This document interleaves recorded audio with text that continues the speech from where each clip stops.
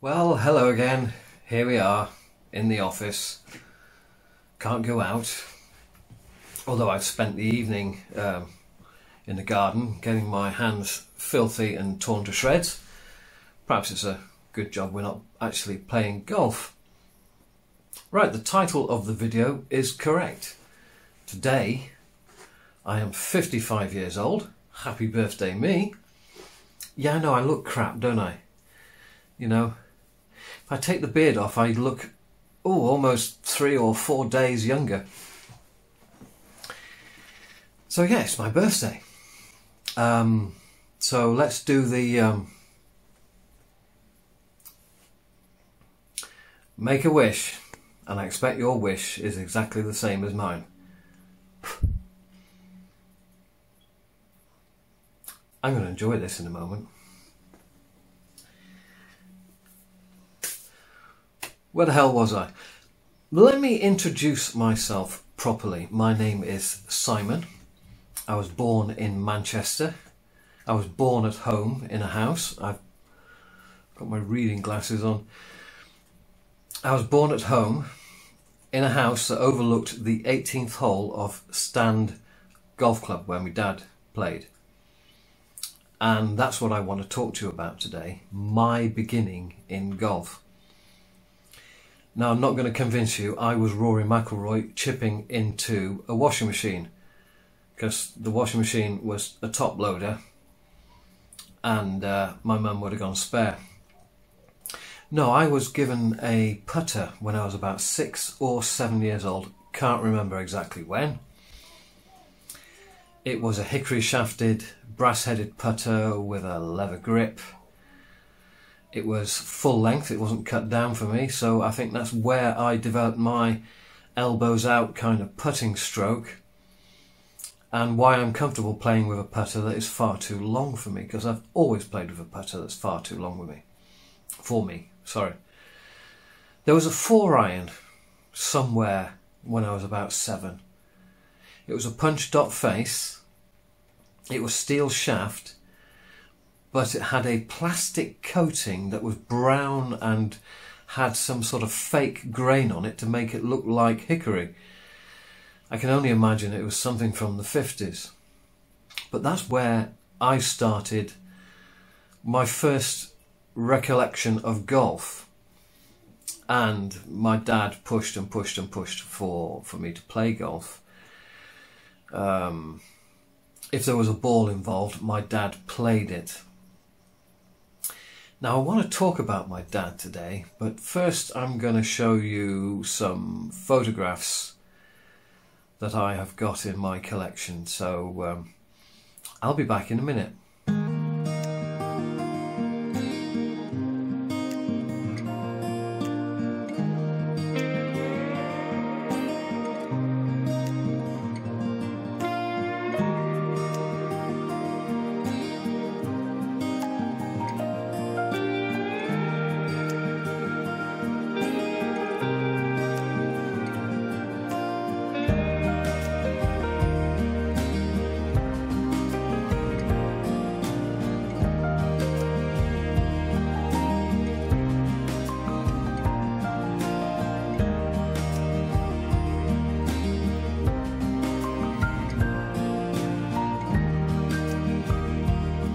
Now, being a dad is a strange thing, because you work a lot. You work long hours. You don't tend to see your kids growing up. Then your kids become teenagers and they rebel. Then they get into their 20s and they're going out all the time, and eventually they buy a house and perhaps they get married and have some kids of their own. And it's really only when you're getting much older that you get into contact with your kids again, and they learn what makes you tick, why you have been the way you have been for the last 35 years. And that's certainly what happened to me. I didn't really know my dad that well until he retired. He was in the nuclear industry, and Britain wound down its nuclear building program. He was in nuclear waste containers. If any of you remember that set-up accident that they had, where they ran a train into a nuclear waste container to see if it would take a big hit, well, he was second in command on that one. That's what my dad did for a living. I mean, obviously he started in coal-fired power stations because there wasn't nuclear around, but that's where he finished. And I didn't really get to know him until he retired. That's a strange thing to say, isn't it? My dad was retired at 57 and I didn't really know him till I was 57, till he was 57. Good grief. Good grief, I'm only 2 years off 57. Where has the time gone? But I started to learn what made him tick. And you kind of like, you get to a certain age and you fall in love with your parents again. Because for so long you have been doing your own thing, building your own house and your own family, so to speak, your own home. I suppose some people build their own house, but we build our own home. Now, in all that time between him retiring and all the golf that we played together, nowhere was there ever a thought of going back to Manchester and going to play Stand Golf Club. Because we moved down south in '73 when I was 8. And I didn't have much choice. I would have much preferred to stay. You know it is when you're a kid, you're gonna miss your friends. And then you come down south and you've got a weird accent and everyone takes the piss out of you because you've got a weird, strange accent. But all the time between us playing a lot of golf together and him dying, it never crossed our minds to go back to Manchester. Now, when he was 67, he started having trouble keeping food down. And he started losing weight. And it took them an entire year to eventually diagnose stomach cancer. And they operated and removed it and declared him fit and well and gave him a program for eating. Because when you don't have a stomach grumbling at you, you've got to like force feed yourself, but you can't eat much, so you're forever eating small amounts. So that was age 68.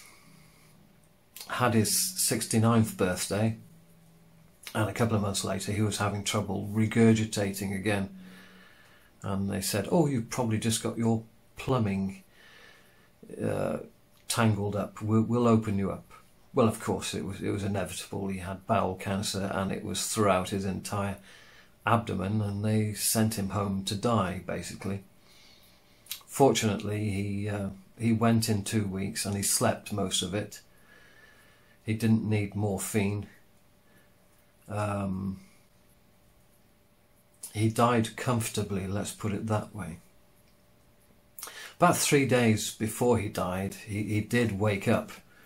My wife and I were sat on the end of the bed, and the last thing that he said to me before going back to sleep was, "You're right, Simon, if you want to do something with your life, you should go out and do it."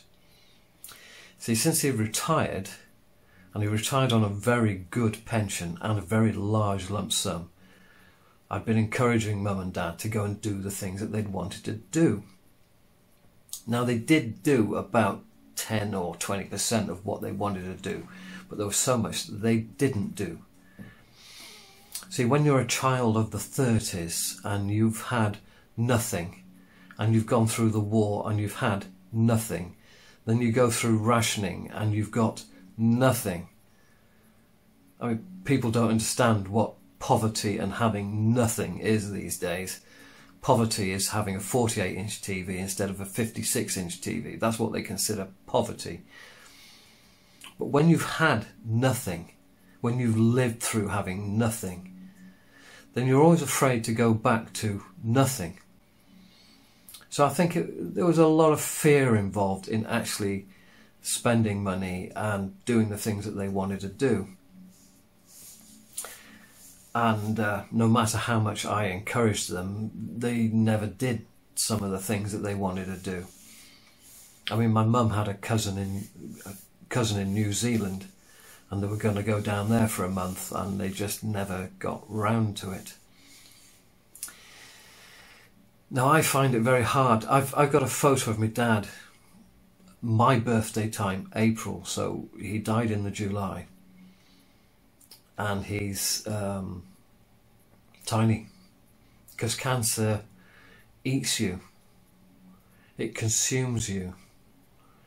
He can't have been more than 70, 75 pounds. And that's a photo I can't look at. It's very, very difficult for me to see my dad looking like that. So the purpose of this part of the video is get to know your parents again, your siblings, all the things that you want to do together, do together. You never know when time is going to run out. If you've moved away from your hometown, pick your parents up, take them back to their hometown for the day. They'll love it. They'll love going back to their hometown. The next point is, if there's something that you want to do for yourself, then do it. I've always had a fascination with the Far East, with the Far Eastern culture and traditions and Buddhism and that sort of thing. Not that I'm a religious person, I'm just very, very curious about it all. And so I went. I didn't actually get to everywhere, but after my dad died, I said, that's it, I'm doing this. And I ended up going to Thailand, and I played golf in Thailand. And I kind of got stuck going to Thailand, and I'll tell you why. Singapore is too expensive. Couldn't afford Singapore. Malaysia didn't quite appeal to me. I had a look at Taiwan for golf, and there's plenty of golf in Taiwan. But again, it's too expensive. Cambodia is certainly on the radar. May actually get there one day. Oh, excuse me. Vietnam, no. Because you're kind of stuck on a golf resort. I've been invited to Indonesia, but the weather there is pretty miserable, humid all the year round, whereas Thailand seems to get the little bit better. Plus it's only one flight. It's 11.5 hours from London to Bangkok. It's a bit longer coming home into the wind, but it's 11.5 hours. It's a direct flight. I'm not going to lose my gear halfway, and it's affordable.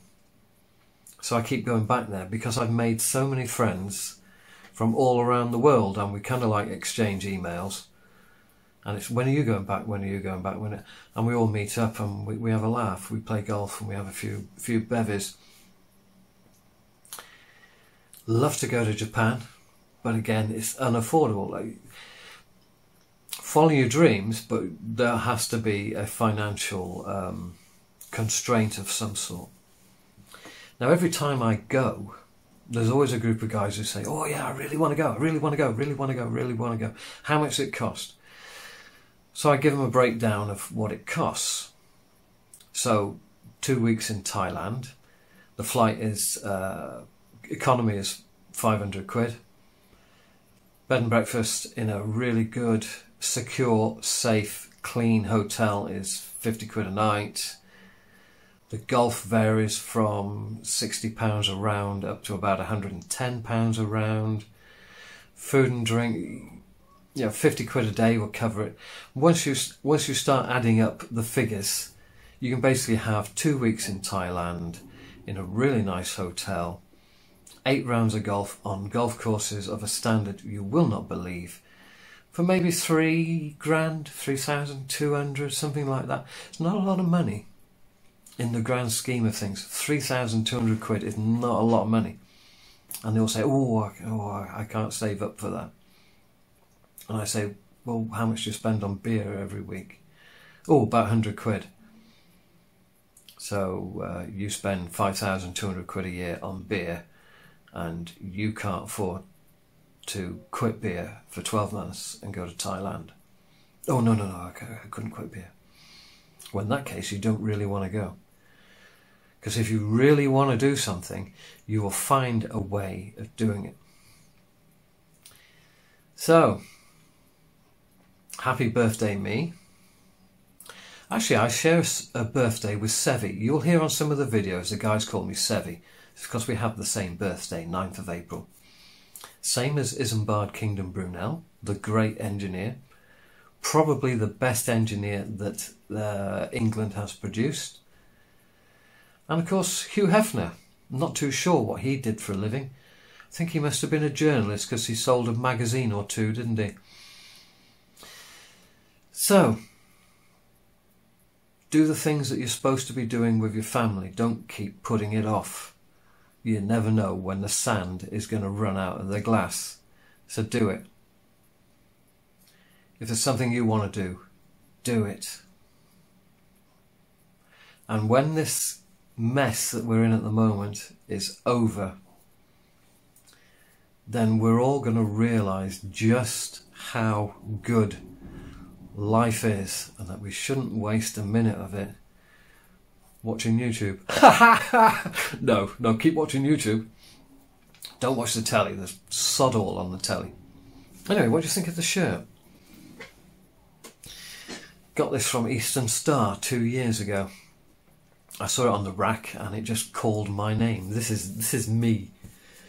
I got this from my maternal grandfather. He loved colour.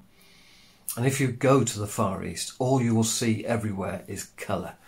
This is plain compared to some of the stuff you see out there. Well then, bye for now. There's still a few videos to go. So there's still something to watch. I haven't resorted to making garden videos yet, but it's not far off. Goodness knows what I'm going to do out there. One good bit of news. I found a tin of fence paint in the shed and I thought, oh God, I'm going to be painting fences. Fortunately, there's only a little dribble left in the bottom, so I'm not going to be painting anything. I got out that one. See you soon. Ta-ra.